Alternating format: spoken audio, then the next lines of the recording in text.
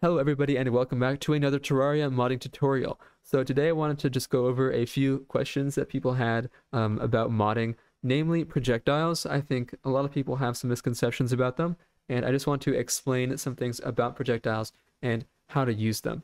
And I'm going to go ahead and open up my Riptide mod here real quick, and I want to go into my projectiles. Let's go into the gel bullet projectile just as an example, and let's open up the .solution file. I have a lot of solution files open right now, if you could not tell. Those are for things that are completely unrelated. So let's first talk about the mod projectile class right here. When you create an item, you want to give it a type. Now, the type of this item is a projectile, a mod projectile. What does this mean? Well, this means it inherits from the projectile class. Now, the projectile class has both a default class and default parameters, and we like to call that the global projectile. All projectiles or all mod projectiles inherit from that global projectile, no matter what. All of them do. And say you wanted to modify every single projectile or every single mod projectile, you would then have to override the global projectile. Now that is a different class. That is not a mod projectile. That would be a global projectile. If I could spell, that's what it would be. Kind of like that. And you can see it even lights up green. But of course, this is not a global projectile. This is a modded projectile. So if you wanted to change everything about every projectile, you would override the global projectile. Okay, now that we have that kind of ingrained in you, that this is just an instance of a class or a struct for those of you who are familiar with C, we can talk a little bit more about the parameters. So when we say projectile.damage type, what we're actually doing is we're accessing a member of that class, or once again, for those of you who are familiar with C, a member of that struct. And if I type this out here real quick, let's just say projectile dot, and by the way, the dot is the member access operator. Okay, and if you have IntelliSense enabled, you can kind of scroll down here and see all of the different members of the projectile class. So we have the AI style, which you might have actually kind of seen, we were changing that before, the alpha, the angle from, angle to, which seem to be, these look like they are functions, and there is whether or not this projectile is an arrow, if it's a bobber, which probably has to do with fishing, if I had to guess, and if it can be reflected, so maybe it reflects itself back at an enemy, whether it does cold damage, and a whole bunch of these other things. Like if you can just scroll down and see all of this stuff, like if it ignores water, hostile, hide, all these parameters that you can change that you would have never probably been able to guess without either looking at the source code or by at least looking at all of the struct members like I'm doing right now. So it's definitely worth looking at all of these to see what you can actually modify about your projectile, because chances are if you want to do something with a projectile, it's probably already been done before, and there's no need to code that custom mechanic. It might already be there. So you can just kind of look around for something that'll give you your desired effect. So now you know more of what's actually going on when you are changing your projectile. This right here, public override void set defaults, and this is something that is going to give you a lot of help when you're modding. Like if I were to say go to mod projectile right here, you can see this is literally where mod projectile is defined right here. It is just basically a type definition of projectile, and a type def is just like another name for. And you can even see all the stuff right here. And if we scroll down, you'll see a whole bunch of other definitions. Like, look at this. We saw this. We've even used this. I've used this before. Draw origin offset X. Draw origin offset Y. We have all these things we can change. And if you want more information on how it is actually being done by tModLoader, just control click on that class and you can see all of the stuff that's there. And it's going to save you so many headaches if you're trying to figure out, oh, what does this value return? Like, what does this mean? What do I have to input as these parameters?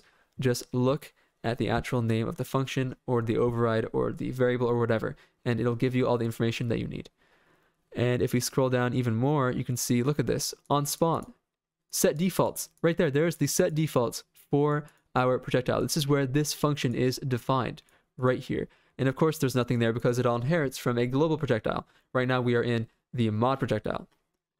But every single hook and every single method that you will ever use, look, modify damage scaling, modify hitbox, minion contact damage, can damage, when the projectile dies.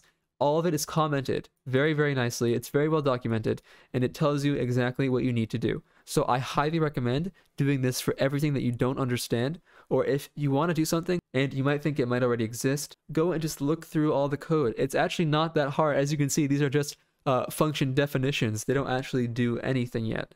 There's the can hit NPC, the modify hit NPC, on-hit NPC, and all these other hooks. So we're going to go ahead and get out of that now. But if you ever want to learn more, just control-click on that class right there, and that will give you so much information.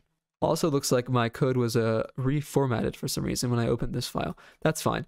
But another thing I also wanted to point out was the code for playing a sound effect now has changed to Sound Engine right here. So I know some people were asking about that before. I know it's not directly related to projectiles, but if you want to play a sound, soundengine.playSound right there. So with our newfound knowledge of projectiles, let's see if we can add our own custom gravity effect. Well, what do we know about a projectile? It has a velocity, right? And what is a velocity? It's a vector. What does a vector have? An x and a y. If you want to learn more about vectors, I made a video on them recently. You can go and check that out. I think it was the C# tutorial series. We can just say projectile.velocity.y. And what that does is we're accessing this projectile's velocity, then the y of that velocity, and then we're going to set it equal to, let's just set it equal to 0. That's just an example of how you could set the velocity. But that doesn't really do us much good, does it? That just gets rid of all of our gravity altogether.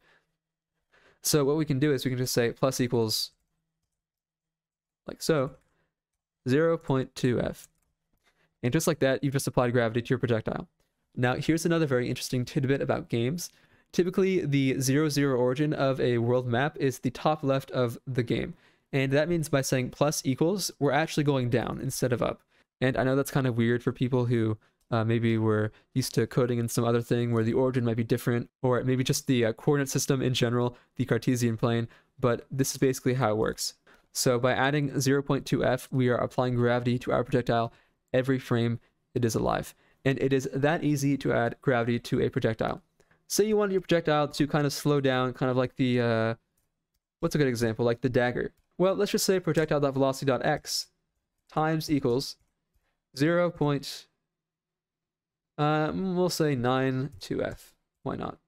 And what that does is it will constantly lower our velocity.x until it eventually comes to a complete stop.